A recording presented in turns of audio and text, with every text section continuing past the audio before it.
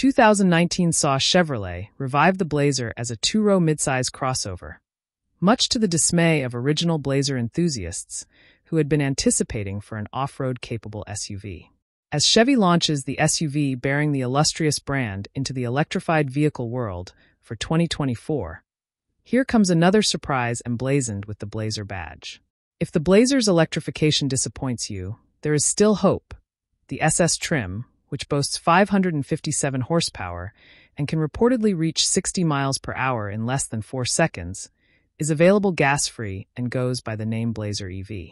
3 other less powerful, but more reasonably priced, variants are also offered, even though the SS is designed to compete with vehicles like the Tesla Model Y Performance and the Ford Mustang Mach-E GT. The Blazer EV is powered by General Motors' Ultium battery technology. According to Chevy, the RS trim has the most range, reaching up to 324 miles between charges. The Blazer EV is not a gas Blazer with an electric drivetrain. Rather, it is a whole new model within the Blazer family with a unique body and interior. There are 3 trim levels available. The performance-focused SS trim comes in second, and the mid-range LT and RS models launch first.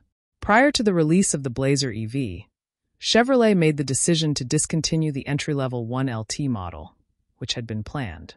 Depending on the model and extras, the 2024 Chevrolet Blazer EV might cost anywhere from $50,195 to $65,995.